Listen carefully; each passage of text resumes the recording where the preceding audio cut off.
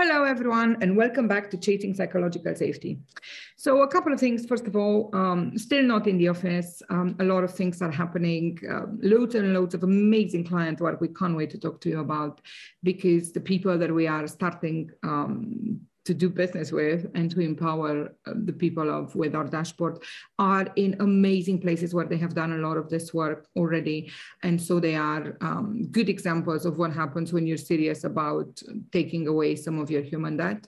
So we'll be very happy to bring them over also next week and the week after. I believe we're going to have a couple of other new interviews with superheroes, and these people I guarantee you're going to love. They have been through the mirror, they lived it, they fought it, they have had the passion, they have had the drive, they've had the understanding, they have become excited by changes and possibilities, and they have cried in corners. So come back and listen to them. Now, about yesterday's article, for those of you who haven't read it, it's about this series on Apple TV called Severance. And it is chilling. The reason it's chilling is because it hits way too close to home. It is normal that all of us that have lived in an office relate to this movie. The only reason we relate to this piece of dystopian reality story is because we recognize those themes. In short, and for those of you who have read my article or heard about it at all, what it is essentially a series where the premise is that workers of this potentially evil corporation are expected to have undertaken a surgical procedure that disallows them from remembering their private self when they're at work and their work self when they're at home, which obviously ensures that they have complete privacy, or rather complete secrecy over their work, because they obviously cannot say anything about what they're doing. And it also ensures that they are presumably productive and able to do their job. Now, I think the most interesting twist of this, outside of the fact that, outside of the evident bit where we have all lived this reality, and we all have a fear that if evil corporations could do this, they would have done so, because let's face it, we've been expected to be nothing but a robot with no feelings and no personal lives for the vast majority of our professional lives. So why would it change now? And why would they not push it even further?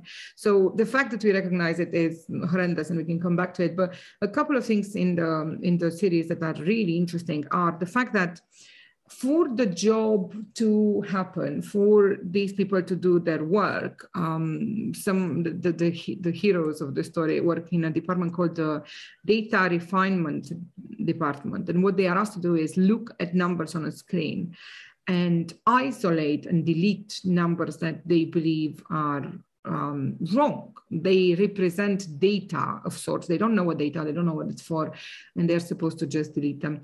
And more so, they're supposed to do so as they feel scary. That is the training and the kind of indication that new starters get, which is simply look at them. At some point, these numbers are going to look scary to you, and those are the numbers you need to get rid of. And what a concept that is. Stop and think about it. This evil corporation couldn't have removed people's humanity and their feelings and their ability to understand anything, because if they'd done so, then they couldn't have done their work. So even if the option would have existed for them to simply have no feelings and no emotions, which would have made them more productive and potentially more easier to keep to secrecy, they wouldn't have been able to do their job if they didn't have feelings. What a juxtaposition, and what a spanner from the makers of the series. I think that says a lot. And then there are other touches in it that are absolutely, you should absolutely see it. For instance, people who are wrong were often sent to a break room. And it took me a while to understand the double entendre behind the break room, but I assure you it's there. And essentially what we're looking at is, and more importantly, what we're witnessing by people understanding it and by people really connecting with it, is the fact that this is a common problem. This is a shared reality. This life where we are expected to be professional and not engage as humans at work, this is the case for everyone. We all relate. We've all been there. We all kind of felt like we are being, like what's needed out of us, what's expected out of us is that we are robot-like at work. So that's why we connect. Now, kind of the flip side of that horrendous reality is what we're living through every day now, which is essentially this new reality where hybrid work is here.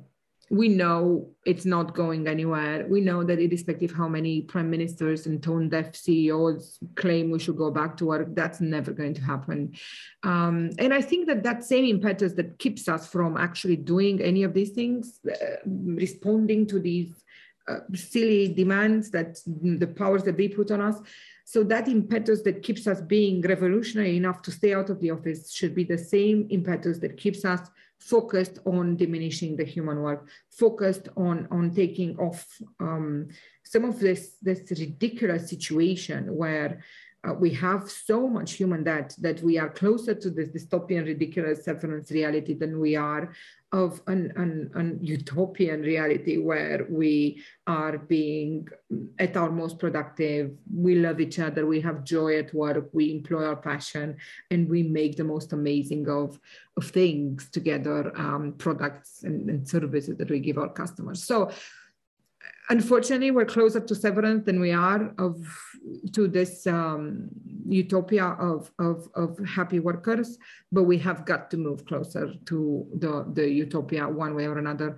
And so this week too, we wish you the very best in keeping heart and in finding ways to employ your passion, to not let the human work take hold, and to keep us as far away from the severance future as we possibly can be. Thanks for all your hard work, and we will talk to you next week. Bye.